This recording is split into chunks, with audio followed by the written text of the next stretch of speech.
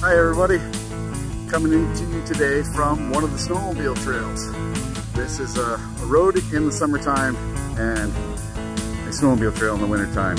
I was asked last night by the Point Lighthouse to remind people that Point does not open until mid-May.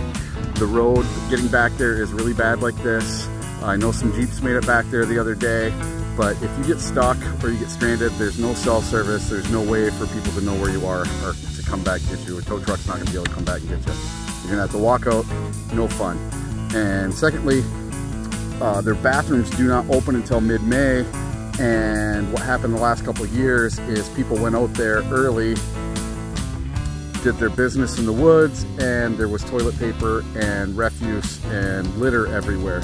So please, please, if you do go out there, be mindful, pick up your litter, leave footprints, you know, don't be leaving litter and garbage all around, please.